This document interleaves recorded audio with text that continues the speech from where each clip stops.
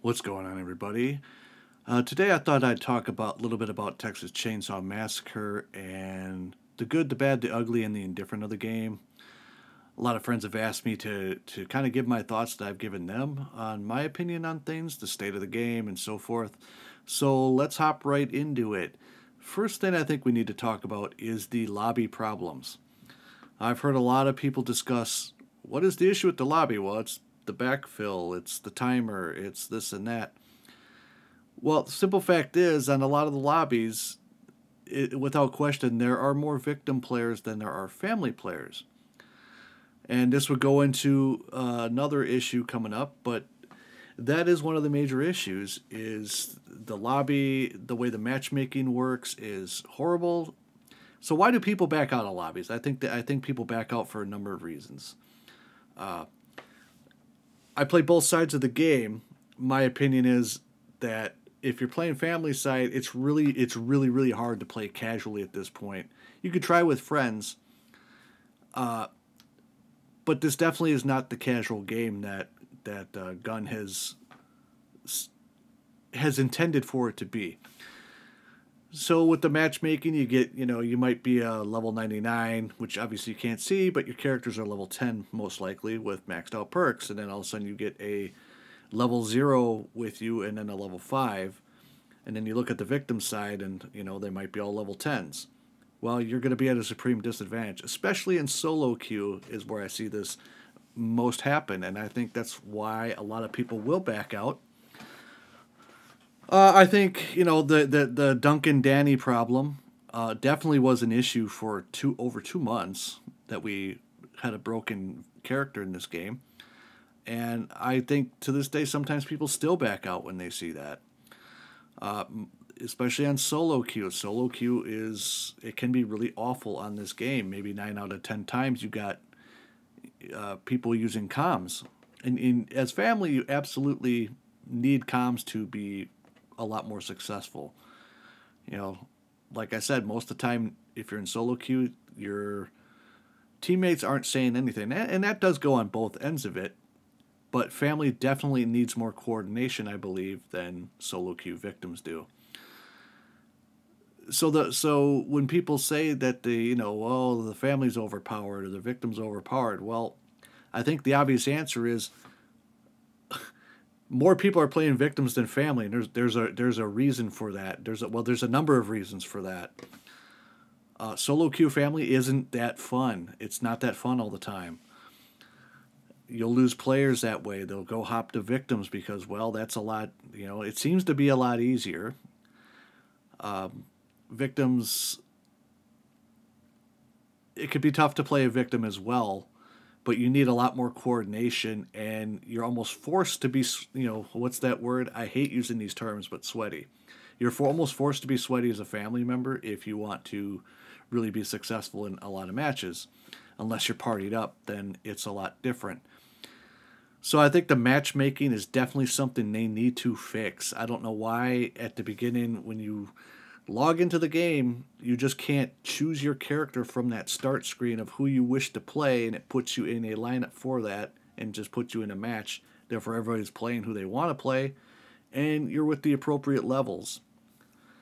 I get it, because it also sucks for new people who start the game and they get into a lobby, and the people who've stuck around with this game and have leveled up back out because they don't want to work with a level 0 unless it's their friend or whatever. It's understandable both ways. It's unfortunate because it's hard to retain new people that way because they're like, well, this sucks, why am I playing this, right? So I believe that's one of the huge problems. And I think a one of the other problems that could be, I mean, I know I've personally done this when I go into a lobby and I hear a bunch of people saying not so nice things, stuff that, people shouldn't be saying. I'm not even going to say the words, but I'm sure people understand what I'm talking about. I don't want to play with those people. I leave. They could sit in the lobby forever for all I care. But One thing about these games is they do breed what we call toxic behavior, and you see it in the lobbies. And I've seen it on both ends, and I'm not trying to get down on the victims really, but the majority of it I hear is from the victim side of things. Why that is, I don't know. It just is.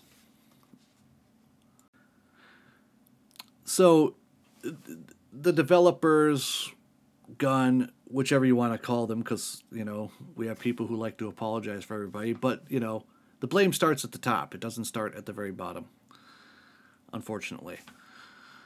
They've done a lot of good, a lot of bad, but these lobbies, they've taken away timers. They've made it, to where you didn't need three family members. You could start the game with six people, or I think it was five at one point. I'm not sure. They've done this and that, and the lobby timer's still there. You just don't see it, so you can still get timed out of a lobby.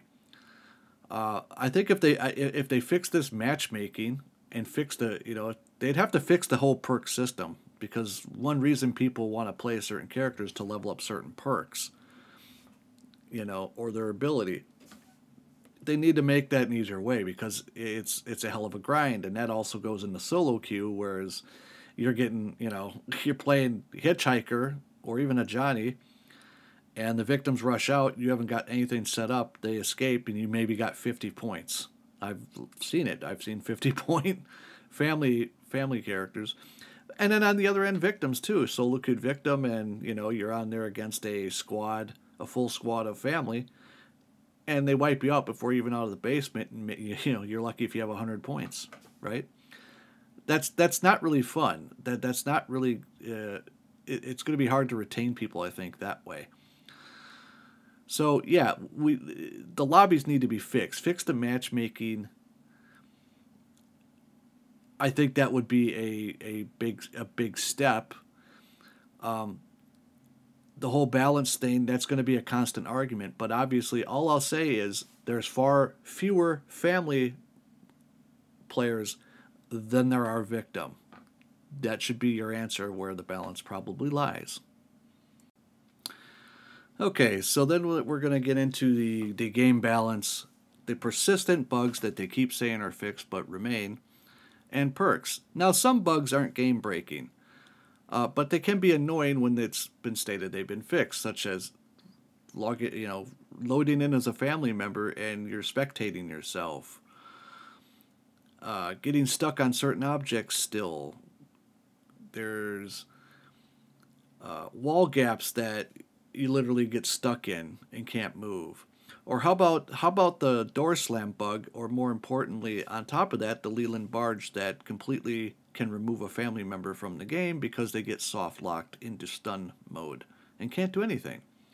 That one's been here since the game came out, and with the last patch that they did, it only seemed to have gotten worse. Leatherface stalling bug issue. Now, granted, if you're good enough, you can avoid it, but there's sometimes where you still do the right things, and it seems it happens anyways.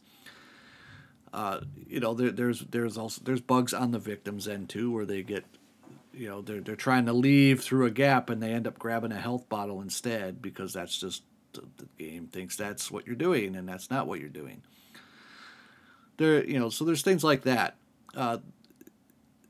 The Danny problem that persisted for over 2 months, I think really did hurt the game. It hurt a lot of the player base, in my opinion, to where they just got fed up and don't play. Or they dodge, or they all became victims. I don't know. So there are problems with characters as well. Like when they fix something, in a lot of games, when they fix something, then it seems like something else breaks. And the thing in here is they don't always seem to listen to their player base about certain bugs, like the grappling, for example. They changed the grappling. Now it's chip damage, and now with this goes into the broken perks. There's perks that are just crazy in this game. I've done it as a victim where I've got grappler or empowered, and I can just grapple the family pretty much over and over. Yes, they can get suffocating grip, but if you have like grappler and empowered, it usually doesn't. Suffocating grip usually won't help them. And it's not scary when you basically have victims hunting down the family to grapple them and stuff like that. That's supposed to be kind of like a last resort thing. That was the intention of it. It certainly isn't that anymore. Uh, so just the way the perks work, fast hands, the way proficiency works, like as a victim, I mean, I can melt through locks with Julie or Connie. I've never have bought Danny. I won't. I have no interest in buying Danny. I don't want to be a part of the problem, even though it's there to play. So the way the perk system works is you're almost basically, if you want to succeed in the game, especially as family or even as victims, obviously, but yeah, you have to run the meta builds if you're trying to be casual, have fun, and trying to run perks that you know really are kind of useless on a sense. Like confusing mechanic is a pretty useless perk. The Leatherface ones like bring home the bacon and things like that, very very useless, very niche. It's rarely going to happen. If I'm wrong, please feel free to comment below and let me know. Show a video about it. I'd love to see some of these perks in action and them help and turn the tide in a match for family or victim. So that is a big part of the problem, and people have often criticized their quality assurance or their testing team. The thing is, I don't think their testing team, I'm sure they have a small one, but I don't think they play the way that players on this game play. Things just seem to slip through the cracks on this game. For example, we saw Danny when he's getting put on the meat hook, if someone's not playing him. We've seen his new cosmetics since he came out, and now they want you to buy them. I just think that's very strange. Like, how does that make it through? There's just a lot. Like, how did Danny, as he was, make it through in the first place, the first time around? How did people want to complain about Johnny, that Johnny's overpowered when he would seem to gain speed when he lunged and all that with his swing, but somehow that made it through forever. Then they nerfed it after and the nerf was so bad Johnny was useless. But within a week they fixed that, but we can't fix a stun barge. I don't know. So I just questioned, if they really have a playtest team for this game. Moving forward, I think they really need to test these things before they come out. We've had I don't know, I think the last big patch was like 250 fixes. Before that, it was like, I want to say 350. It was some crazy number. And, I maybe think a handful of those fixes probably actually happened. And some of them were just stuff we didn't need to know, like the glare on Nancy's glasses or something like that. Like, who cares really about that? So there's just certain fixes that really, they weren't game-breaking things. Some of them were, and some of them, some things still persist. Yeah, but the perk meta, it's daunting, because that to be successful, that's what you're kind of really forced to do. And they claim this was a casual game and more like a party game. It is not. It is not that. I think in private matches you could certainly have that, but in solo queue and just partying up on either a victim party or a family party and just going out and playing the game, it's really not casual like they described it.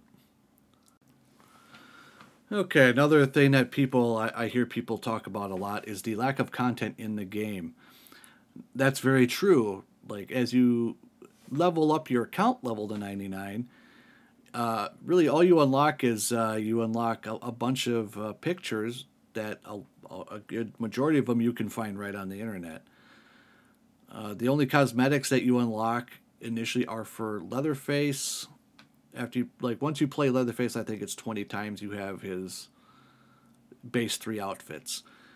And with the victims, I think you got to play them up to 5 times, and then you have their free cosmetics unlocked.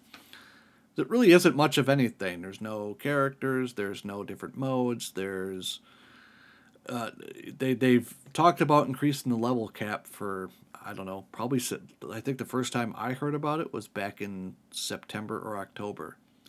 Still hasn't happened, and I don't think it will happen till after August. The the time between map releases and new characters, it's quite a gap between a lot of that. The lack of family cosmetics for like Cook, Hitchhiker, Nancy. We got a free one with Sissy and Johnny, but nothing else with that. It's really lacking that way. We have weapon cosmetics, but really the only ones you can really tell is the Cooks with the broomstick. You can't really see the other ones too much when you're using them. Maybe Nancy's a bit, you can, but that's it. And that's the other thing with content. I know a lot of people. I know probably a majority of people who play the Texas Chainsaw Massacre game aren't diehard fans of the movie. They might not even know a lot about it. It's just a game to play, and I get it, and that's fine. But there are a lot of horror fans and diehard fans of the movie, such as myself. And really, when I see these made-up characters start to outnumber the actual franchise characters, I don't like that. And I get it if they're trying to assume the rights and so forth. I kind of understand that. And then they've locked themselves into this April of 1973 day. And if we are going to get beyond that, I don't think it'll be till after August. I'm hoping we see some franchise content. I don't, I can't say I can't say I will never buy another family member that's fabricated. Right now, I don't intend to. I really want to see a franchise character. Now, granted, I don't think it's solely important for the victims, since they're not using the original victims in the movie, which I think that'd be cool if they did. I don't think people would care if it's not the exact same story on that day for those victims, but I think that would be neat. You could have Franklin almost be like the grandpa for the victims, right? They bring Franklin barbecue or something, and he can help empower the victims. I think that'd be kind of cool, give it two sides of that. So I think moving forward, though, I think they're going to need to go that route. They're going to need to release things. Their price points are not that great. And I know a lot of people have talked about Dead by Daylight, where you can get a franchise character for like $6 or something like that. And they're making up a character for you for $10. And, the game itself, when it came out, was $40. So by the time you buy, like, the game, for example, the game, Danny, and his cosmetics, that's already half the price of the game right there, just for one character. I just find that very, very strange. Their price points for this. I think even if it was franchise characters, that probably still is a bit high. But I think people would mind less, especially fans. Now, there are content creators who say it's all high and all this and that, but they'll buy it anyways, and I get it. I understand it, because they have to showcase stuff. But people got to stop apologizing for a lot of the things that have gone on here. Like, I've heard, I just want to see the game succeed. The game has succeeded. It made the company probably a lot of money when it first came out. It's like something like 4 million sold or something like that. 4 million played. Something like that. It's made money. It has succeeded. The question is, can it continue to succeed? Well, the numbers on Steam and even on Xbox and PlayStation, where it's not even in the top 50 or 100, and on Steam Play, it's hovering, depending when content comes out, it's hovering between like 700 and 500 players at any one time. That is a steep, steep decline. Can it come back? Of course it can come back. And I hope it does. I do want to see this game actually survive. Can the game survive? Forget about the victims. Can the game survive? because there is a lot of good. They got the the mood of the game down pretty good. They really paid attention to a lot, the maps and the especially things like the family house and the gas station. It looks like from the movie. Of course, with added bits that obviously you didn't see in the movie because they had to add in something for these maps, right? So they did a lot of good. There's just a lot of bugs. There's a lot of frustration with lobbies and all this other stuff. Hit boxes on the killers is sometimes horrible. Hitchhikers can be really horrible. And a lot of people want to say, oh, it's latency, and sure, some of that could be. But I mean, all the time, the lobbies crashing and ping timeouts, and it just constant stuff that's been there from the get go that's supposed to be fixed, but it isn't. So I'm curious to see where they go with this because now the new studio's coming in to develop the game Black Tower. Because I'm assuming Sumo's contract's finished, but I shouldn't assume anything why they left. Who knows? Only Gun and Sumo, probably really know the answer to that. But whatever, we don't. They're gone. Black Tower, who worked on Friday the 13th, is coming in to continue the game. So I'm curious to see what they do, but you can't apologize when stuff is just constantly broken and everything else. I like to have fun with the game. Solo queue, not too fun. When I play with other friends, it can be fun, but it also can be a sweat fest. So, depending who I'm playing with. So I'm it. I want to take it casual and enjoy the game and the atmosphere, and hopefully everybody else does. But I think that's it for now. So hopefully this was helpful. Hopefully it gave some insight, or maybe you shared some of the same thoughts, or maybe you have different thoughts. If you do, comment below. Let's talk about it. And I'll see you all at the next one.